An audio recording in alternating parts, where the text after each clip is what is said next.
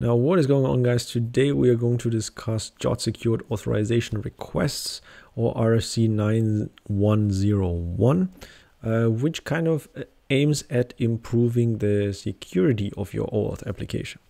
Now, let's make an example to properly understand this. So this application here is diagrams.net.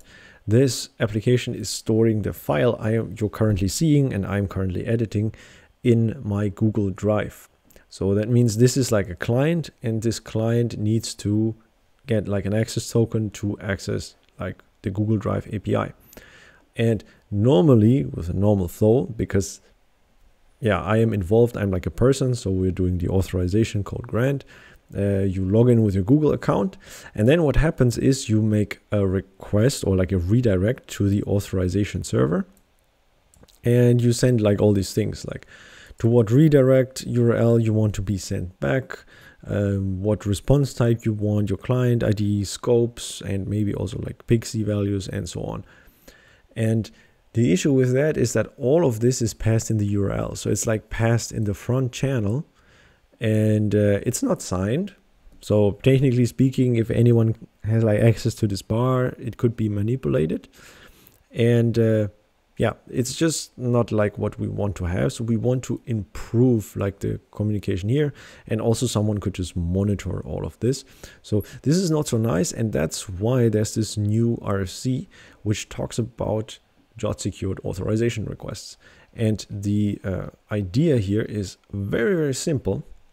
So the idea is, instead of putting all of this stuff like the redirect URIs, state and response type, and client IDs and all of that, just as so to say plain text in the URL as query parameters, what you do is you take all of these things, you put them in a JSON Web Token, in a JSON Web Signature token to be precise, and then you sign that. And this is then the thing that you send to the authorization server. And now the nice thing is that this is now integrity protected, so no one can actually like mess with your with the content in here, because it's signed and the authorization server would immediately notice. Now, one more thing, the spec even allows you to also encrypt.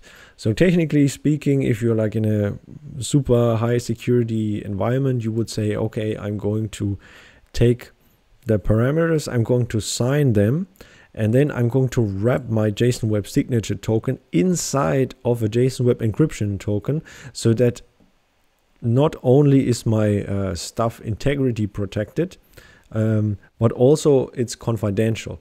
Okay, so you basically put this thing here inside as the ciphertext. So take this string and encrypt it. So that would also work. And this is like more secure, because obviously you don't have to pass like all this data through like the browser here. You pass it through the browser, but your data is like integrity protected and authenticated, and you might even encrypt it. And this is basically what this whole thing here provides. So instead of having these parameters, you only pass like the client ID. The client ID is also added as claims in here, and both of them have to match. And if they don't match, the server should return an error, or has to return an error. And then you have this request parameter, and this actually contains your JSON Web Token, and you might have a nested JWT, so JSON Web Encryption, that token that contains the JSON Web Signature token. So yeah, and there's another way of doing this, because the situation you have right now is that this URL here might get like very long, because if you have a JWT, like then you have the signature at the end, and all of this gets like very, very long, and some browsers might not support it. So what they also offer or propose in here is that you pass a reference to this object. So instead of just taking the parameters inside a JWT and signing it and optionally encrypting it, you could just make a request to some backend and send like these things along, like the parameters along.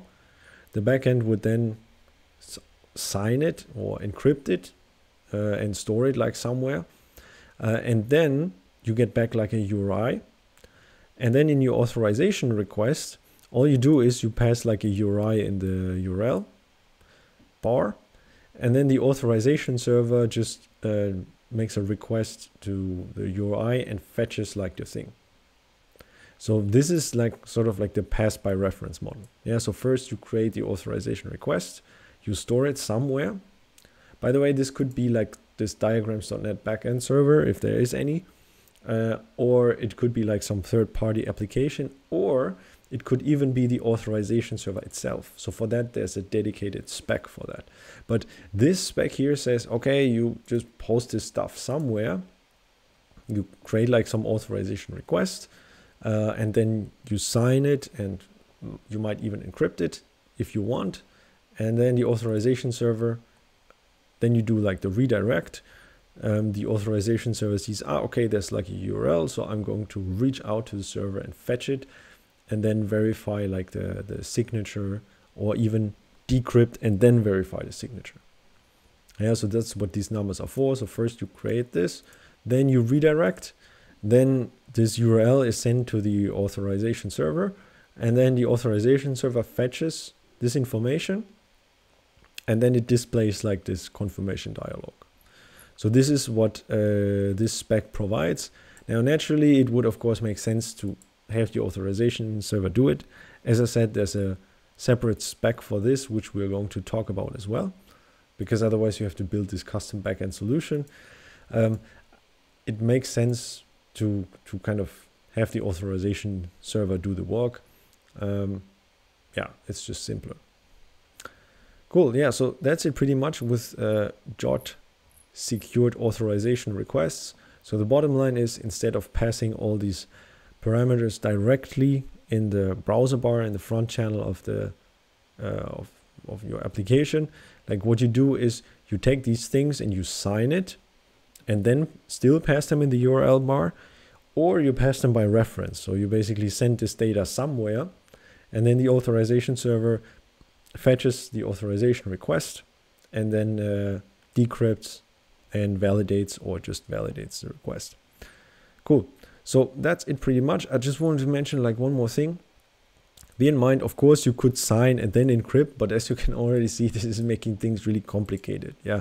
So you first have to take that stuff, put it in here, create the signature, and then take this thing, the string that you get out of it, and encrypt it here in a JSON Web Encryption token. Now, of course, you can do that. However, just signing like the parameters would already be progress over the current status quo, right? Because right now they are not integrity protected at all. Cool. So that's it pretty much. Thank you so much for watching. Leave a like and subscribe to the channel, and I'll see you in the next one. Bye-bye.